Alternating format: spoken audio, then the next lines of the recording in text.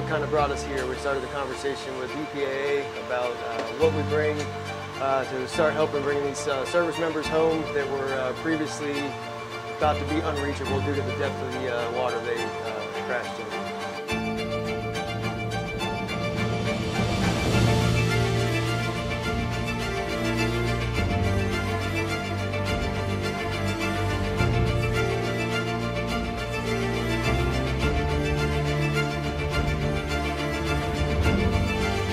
They're at approximately 180 feet.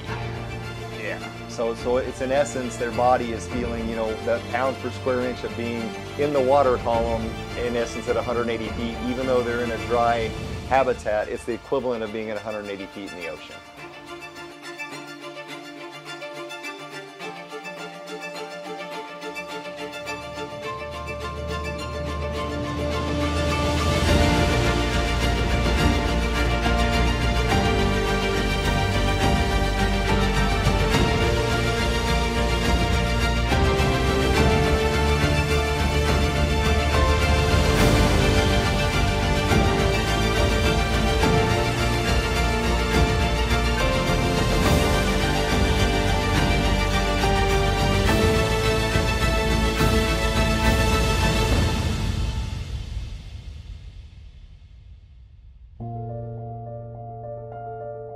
Hey everybody, I'm Chief Navy Diver Nicholas Lee. Most people just call me Nick.